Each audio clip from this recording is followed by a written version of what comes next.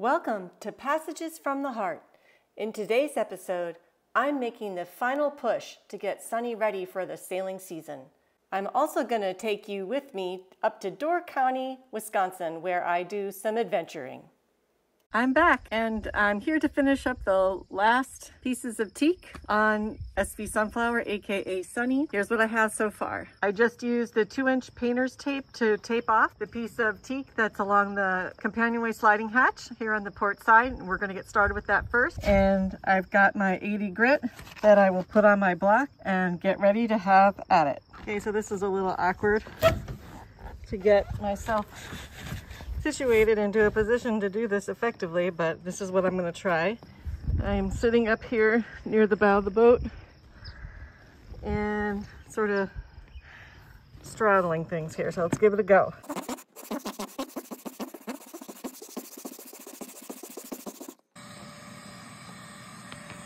All right, let's see what I have so far after 80 grit. Looking pretty good.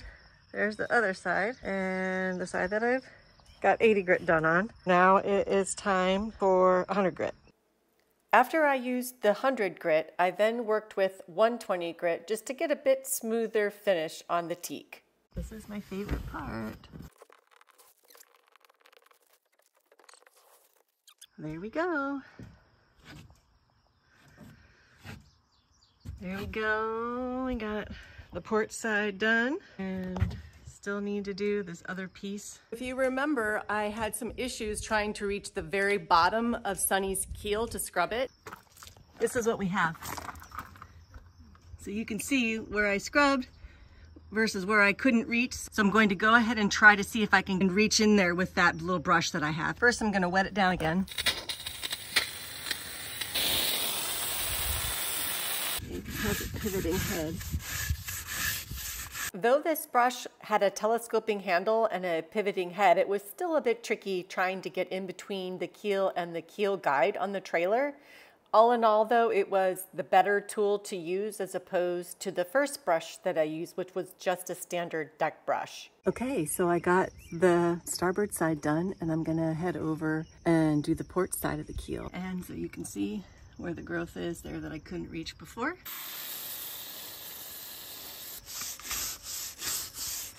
I think it looks a lot better. Overall, I'm pretty stoked with how the results turned out.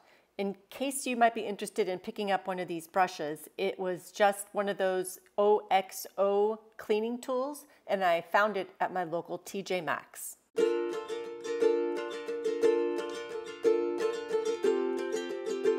It's the final push. As I was editing this footage, I just saw this critter that just flew past my head. I wonder what that was. One more piece of teak, actually 1.5 pieces of teak that I need to finish up. I'm all set to go with my gear. And here's the final piece of teak I need to work on. Actually, not technically, and then I have where the centerboard pennant is. So I got the starboard side piece of teak done alongside the companionway sliding hatch cover. Looks much better.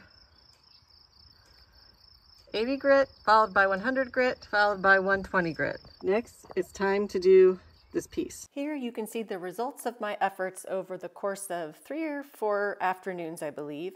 So all the pieces of teak next to the companionway slider and the hatchboards complete, as well as the centerboard pennant block. I recently returned from an awesome trip up to Door County, Wisconsin.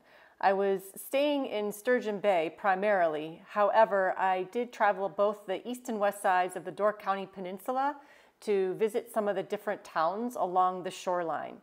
It goes without saying that, of course, I had to get out on the water while I was in Door County. We ended up renting a little pontoon boat that was 22 feet long through Door County Boat Rentals, and we took it out for about 4 hours or so. We started out right at Sturgeon Bay and headed out towards the canal that connects Sturgeon Bay to Lake Michigan, which was super cool to see and learn the history of how the canal was built.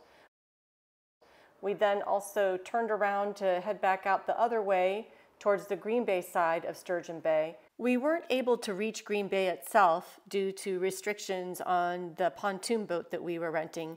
However, we did get pretty far. We made it to Sawyer Harbor, which was the adjacent body of water to Green Bay.